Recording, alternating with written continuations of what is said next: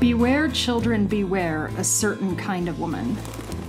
It is not enough to stay away from the woman. Tend your heart that she does not encroach upon the edges of it. Do not let her shadow cross your lovely face.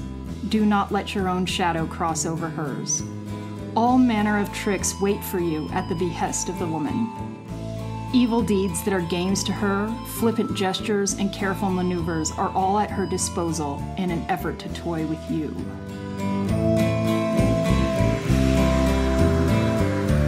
All because someone hurt her so bad that she thinks that these actions are acceptable, or because the world is an experiment in which the only goal is to see how much of what she wants she can get.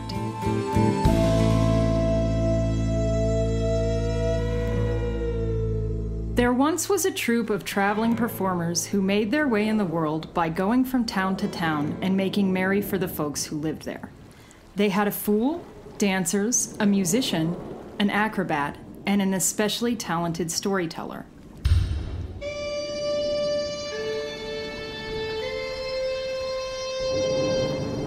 He could create entire worlds from nothing.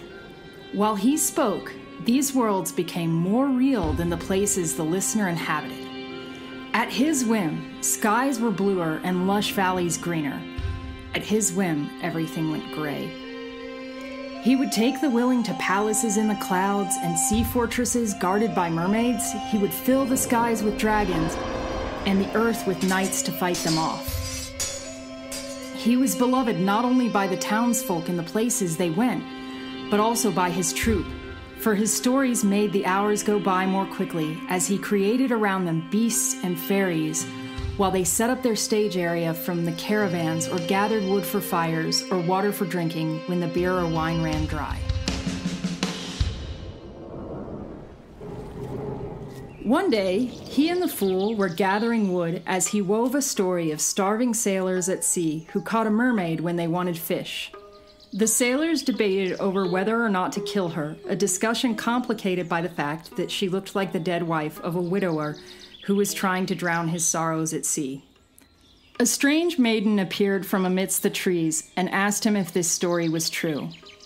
He told her that in his experience it wasn't, at least not directly, but that in his heart it was. She nodded and they looked into each other's eyes. The storyteller was drawn in. Hers were so soulful, deep, and sad. He was smitten. The fool tugged at the storyteller's sleeve, realizing that it was likely already too late. "We must get back," the fool said. "Do we have enough wood?" the storyteller said. He could have answered his own question with a glance, but his eyes never left the strange maiden. "More than I can juggle," the fool said. "Wait," the strange maiden said. "How can I hear more of your stories?" "You can't," the fool said. "You can," the storyteller said. "Tonight we will build a fire and perform for the town. You will come, won't you?" "Perhaps," she said, and took her leave, freeing him up to do the same.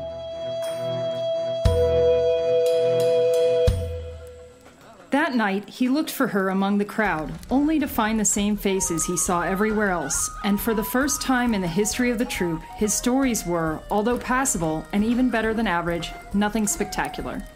The musician did what he could to liven them up, but it was not the same.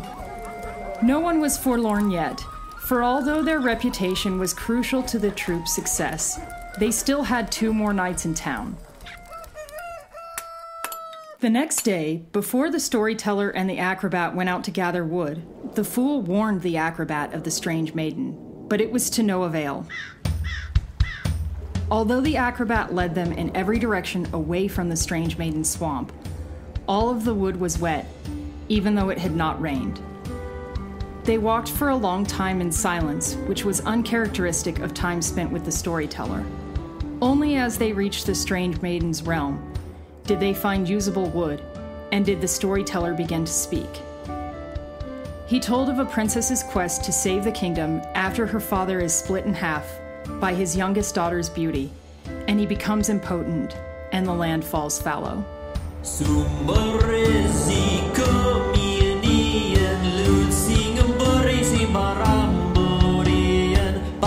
She asked the storyteller again if the story was true. He told her again, if not in our experience, in our hearts. And she smiled a smile to match her eyes. The acrobat interceded to tell his friend that it was time to go. Without looking, the storyteller asked the acrobat if they had enough wood. Enough that I cannot hold it in my feet if I stand on my hands, the acrobat said. The storyteller asked her if she would come that night. Perhaps, she said, taking her leave and freeing him to do the same. She was not at the fire that night, and once again, the storyteller's tales were, though better than average, not their best. By this time, the acrobat and the fool were quite concerned, and before bed that night, they warned the rest of the troupe and suggested canceling their last night. But the musician and dancers were not concerned. Even the best performer could have an off night, something that the storyteller was long due for.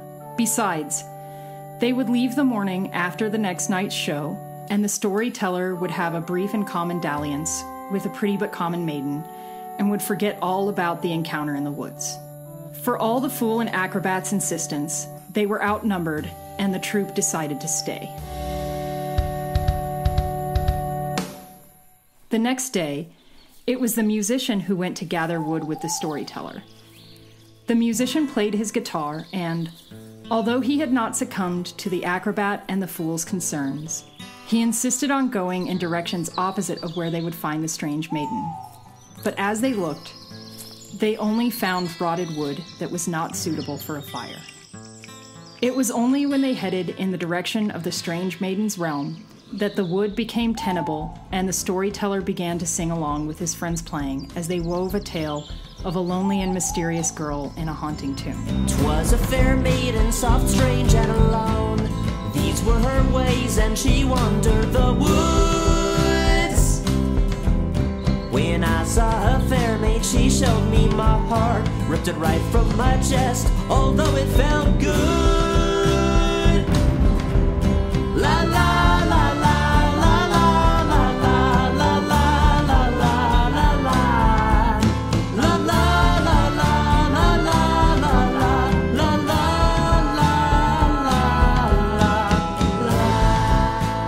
It was in this way that the musician knew that it was all over for his friend. It had been before the previous night's council. They would find the strange maiden, and the storyteller would do whatever she said. As if summoned by thought, the strange maiden appeared, asking if the storyteller's words were true. "Look into your heart," the storyteller said. And as her chest rose and fell, it was as though he was looking into her heart, so open to the truth of his words.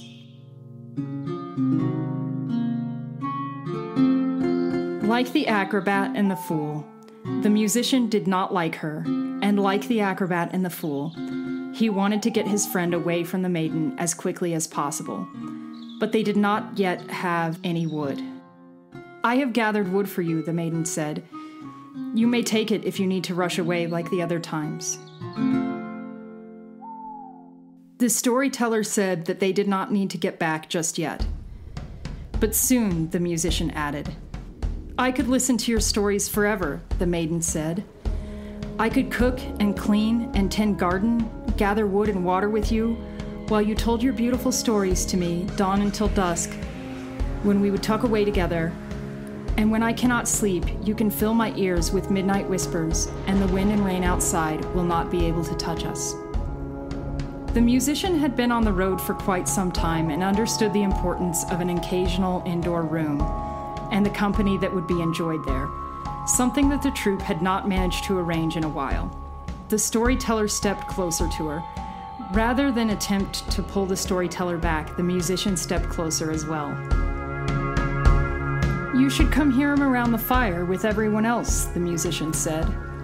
"The stories he tells us by ourselves are bits of magic like fireflies. When a crowd is gathered, the fireflies are a tapestry that creates a new world. And what about you, musician? I would like to hear you play, she said. It was the worst sort of flattery, but the only chance he had of reaching his friend was to meet him halfway to where he was. So the musician took out his guitar and played a quick tune. The musician told her that she would hear more if she came that night before taking one of the bundles of wood she had prepared for them and gestured to the storyteller to do the same. The storyteller abided, and the strange maiden took her leave, freeing him to do the same. You're going to stay with her, aren't you? The musician said. I feel like I don't have a choice, said the storyteller. You do, the musician said. Do you think she would come with us? Said the storyteller. No, the musician said. And then, you will no longer get to see the world. I have seen the sea, the woods, and the mountains. I have seen swamps and valleys and plains. My eyes are full of the things I have seen, and I am satisfied, the storyteller said. You will miss out on other maidens fair, the musician said. There are no other maidens fair, the storyteller said. You will miss the reactions of thousands to the tapestries you weave with words, the musician said. Every story that I tell will be about her, until my tapestry creates an audience that is 1,000 different versions of her, the storyteller said. The musician told his friend that he missed him already, and the storyteller returned the sentiment, but he did so half-heartedly. Too busy was he telling himself the story of what living with a strange maiden would be like, to comprehend the gravity of the hole that would appear where their friendship had once been.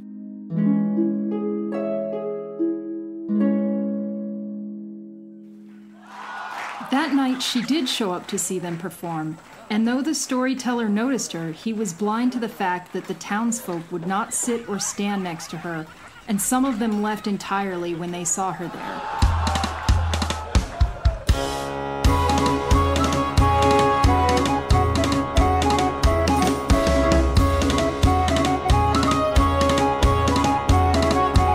The show proceeded as usual, with music all around and people making offerings as the fool, acrobat, and dancers created whimsy. Then, everything settled down and the storyteller began to speak. He told the story of two brothers banished from their home by their own mother, who was jealous of the attention their father gave them, and of that which they gave their father. And as their mother banished them, she cursed them into being one, and turned their love into a giant. They had to go far and do much in order to undo the spell. Almost immediately, it was as though everyone there were living the story themselves. By the end, everyone listening remained in a shared, lingering dream. The strange maiden, although she was not immune to the trance, moved when no one else could. She placed at the feet of the fool a golden ball that allowed him to juggle as many things at once as he desired, and none of them would drop as long as the ball was one of them. She placed at the feet of the acrobat a headband that would allow the wearer to balance on as little as a pinky finger or toe, while the rest of his body flew, and he could never fall. She placed at the feet of the musician an enchanted guitar, which would play any existing song, as well as any song the musician could think of, without him having to work it out. She hummed as she took the storyteller's hand and guided him, weaving through the spell and all those under it. She took him back to her little cottage outside of town, where he told her a story of a flighty princess held captive in a castle by a dragon who said he wanted sons, but lashed out every time that it looked as though she may have one. She began to disappear into the castle walls until she was rescued by a knight who took her to live with him, only to have the knight die and the princess vanish anyway.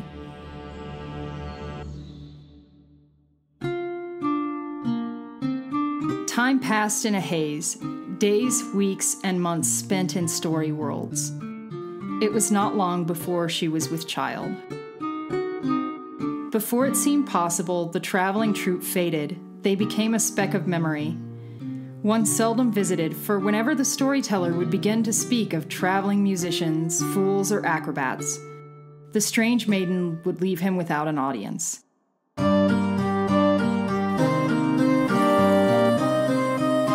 If he continued to tell the story to himself, she would demand his presence and assistance with a different household matter, with the expectation that he continue to tell a story of a different type. Sometimes she clutched her right midsection, claiming to be in pain. And while she continued to enjoy his stories, for the most part, they dulled without an audience, and without his travels, they sunk into domesticity.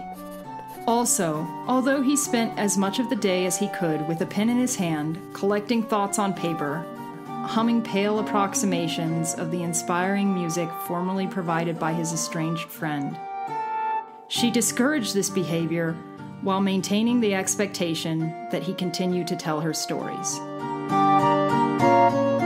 She did not listen when he explained that it was not possible for him to come up with his tales without doing the very activities she forbade.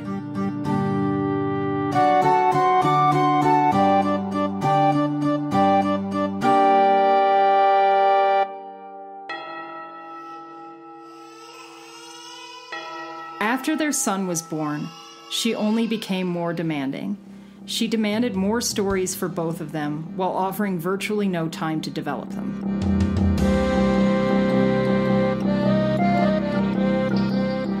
Their second son was born less than 2 years after the first.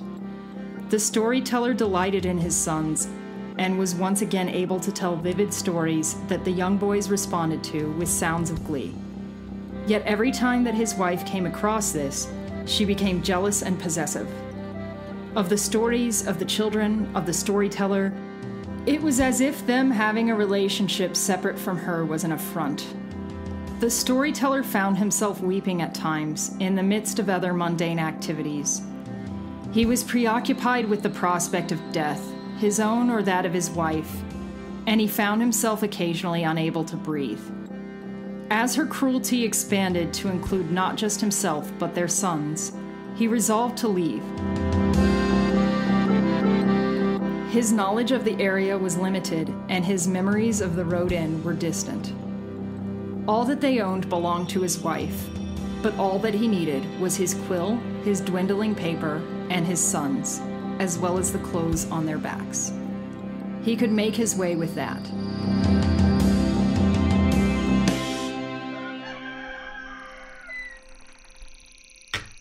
He set out before dawn. In each hand, he held the hand of one of his sons. He kept them silent with a story about a woman so overwhelmed with household duties that she went to a wizard who split her in two just so that she could get everything done. But she could not stand her doppelganger, even as her family grew attached to the interloper. As he talked, a crow came and plucked his quill from his pocket. There was nothing he could do, for the bird flew high and hid from him. And when a hedgehog came and took his satchel with his paper, there was nothing he could do, for the little animal burrowed underground with it. It did not matter so long as he had his sons. They continued forward through the trees and the dark and the slippery mud. When they came to a clearing, bathed in moonlight, he nearly fell to his knees with the joy of having made it to the edges of the safety of the city.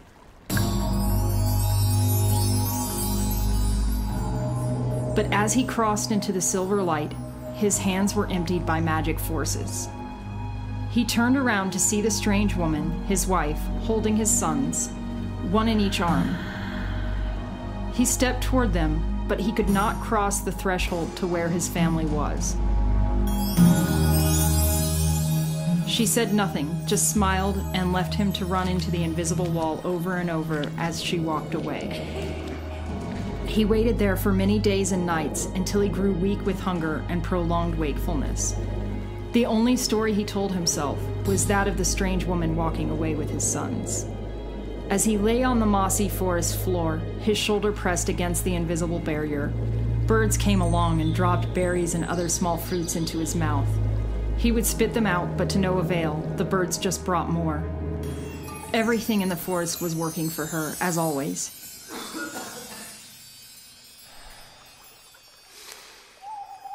He could not go back home, and indeed did not want to, except to retrieve his sons. But anymore, it was unclear if he could leave by any means other than death. Further, every time he moved to try, he was pulled back by his urge to see his sons again.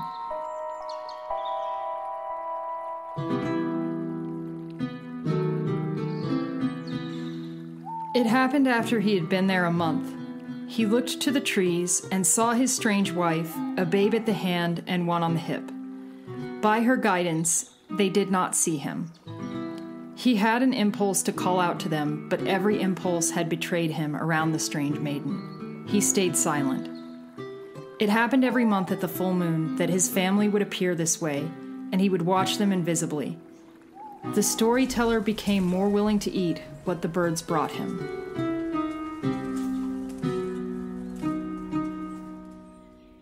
He began to construct stories for his sons on the hope that one day they would come close enough that he could tell them.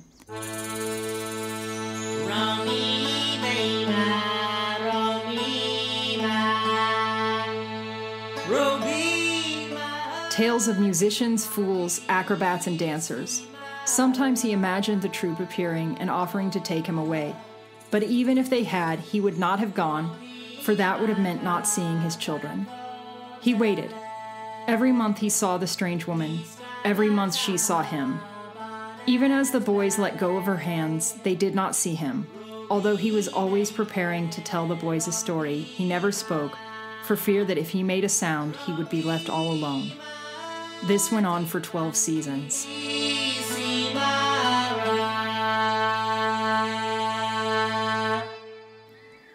It was a bright day when his older son approached on his own. "Be careful," the storyteller said. "Don't come too close. I am trapped here, and I don't want the same for you." "How did you get trapped there?" the boy said. "It is not important," the storyteller said. "Would you like to hear a story?" He told the boy the story of a shapeshifter who had many adventures only to get trapped in the body of a fair maid he had wronged. As the sun dipped low, the boy stood. He told the storyteller that he liked listening to him, but he had to get home. His mother sometimes got angry. "What do you mean?" the storyteller said. "It's not important," the boy said. The storyteller suggested that if his mother got angry about all kinds of things, it was best not to tell her about their meeting.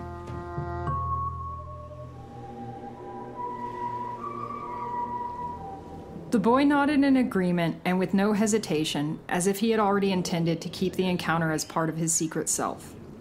"Also," the storyteller said, "it is best that you not look my way. Should you go visiting with her to that tree?" And he pointed at the tree where he had seen them. The boy nodded in agreement again, and he walked away home.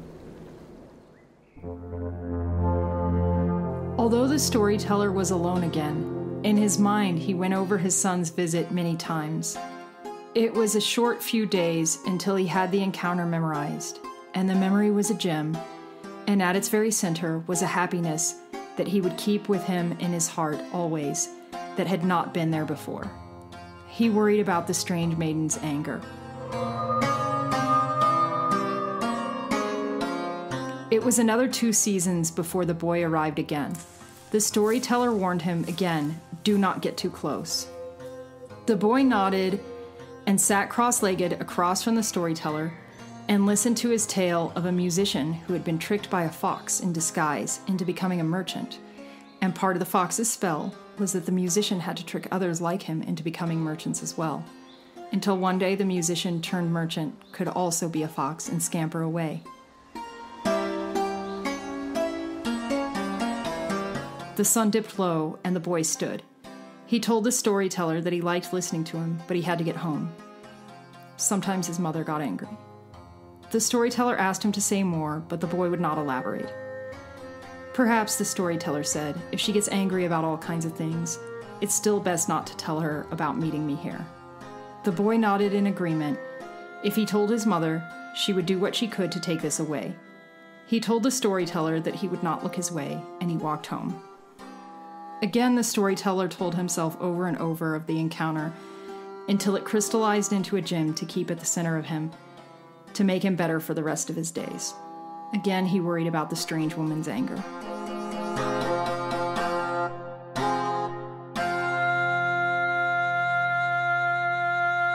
It was another 2 seasons before the boy arrived again. The storyteller warned him again, do not get too close. The boy nodded and sat cross-legged across from the storyteller and listened to his tale of 2 friends who encountered a demon offering them all the wealth a person could spend, and fame as well as adoration in exchange for their souls. Although only one friend accepted the deal, they both benefited from it, and at the end of their lives, the friend who had rejected the deal was left to reconcile with fate. As the sun dipped low, the boy stood. He told the storyteller that he liked listening to him, but he had to get home. Sometimes my mother gets angry. Even as the storyteller pressed, the boy had no more to say. Perhaps, the storyteller said, if she gets angry about all kinds of things, it's still best not to tell her about meeting me here. The boy nodded in agreement with no hesitation and agreed. If he told his mother, she would do what she could to take this away from them both. He told the storyteller that he would not look his way, and he walked away home. As with the other times, the storyteller retold himself the encounter, a precious gem that he kept within, although he worried about the strange woman's anger. When the boy arrived again 2 seasons later, he had his brother with him. The boy told the storyteller that he had already warned his brother that these encounters were secret, and that they were not to look at the storyteller when they were at the tree with their mother. The storyteller began, and again spoke until dark, about a fair maiden who was turned into a giant by misfortune rather than fault. She spent many happy years in the kingdom of the giants, only to have the curse broken, and she turned into a woman once more, and the giants ate her. When the boys left, they assured him that they would not say a word, and they would not look in his direction, although neither would they share with him stories of their mother's anger. They held true to their word, not looking at him, nor speaking a word of their encounters. And soon it became that when they would come to visit the storyteller, they would entertain him with their own stories. And like him, they created worlds vivid and immersive. And during their visits, the storyteller's cup ran over, and it took almost until they came back again to empty. And still, as much as he could, he committed every second to memory. And although he did not get to see them every day as he wished, he got to see the small boys grow into capable youths with storytelling abilities that exceeded even his own. He was proud, and though his life was limited to his sliver on the edge, it was not unfulfilling.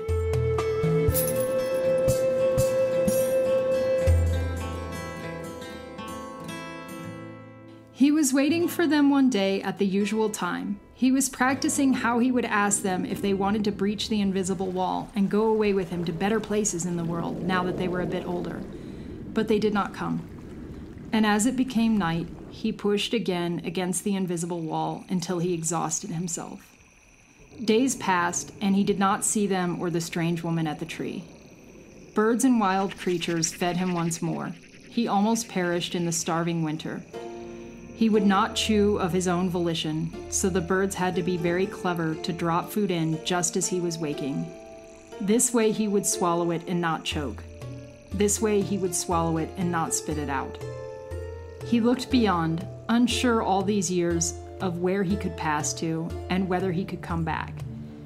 But as long as his sons might come to him, he couldn't find the strength to test the invisible boundaries. Despite himself, he found that he was holding on to hope that they would show up again. And the next day he expected them, he waited, practicing what to say, should they be willing to run away with him. But again they did not appear. Night fell, and he gave up hope. He lay down without closing his eyes, and the strange woman appeared. She pointed at him. "You," she said. She was glowing with rage.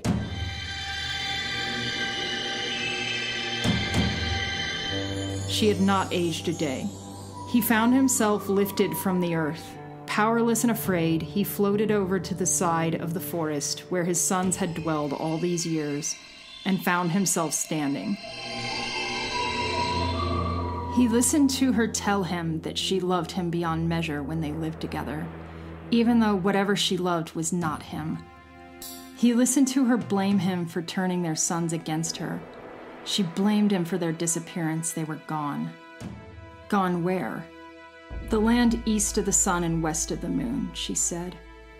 Had he had his wits about him, he might have asked, shouldn't they have come to him if he had turned them against her? He might have asked her so many things, but all he could manage to ask was, how do I get there? She told him that he could not get there without her, and that it was too stormy of a night. It had been clear earlier, but he saw that she was right. A storm was raging with no sign of breaking. To save them, she said, you must come with me. You must get a good night's rest in a good bed, and I will feed you. She took his hand. It was the first time anyone had touched him in many years, and his hand grasped around hers with no thought. She pulled him in close, and he did not resist. So long had it been since he had been touched. She put his head upon her breast and floated them back home.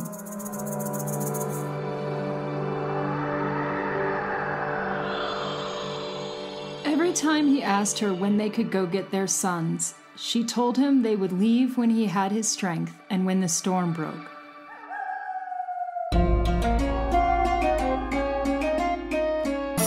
And when she asked him to tell her a story, he would repeat one of the tales he had memorized during his days with his sons, either theirs or his, and they were there with him.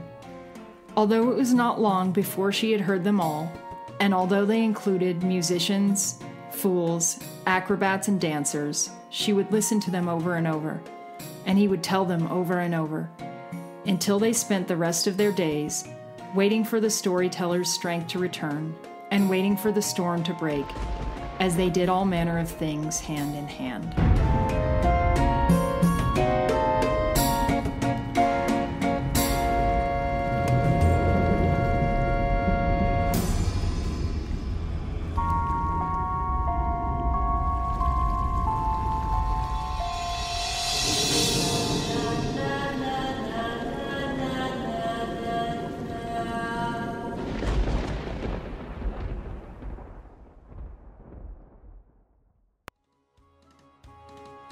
Thank you for listening to the Domestic Aggressive Podcast. This has been The Storyteller's Tale, the first installment of the East of the Sun, West of the Moon quartet. My name is Meredith Lindgren, and I wrote and read the episode. All sound design and music is by Nathan Paul.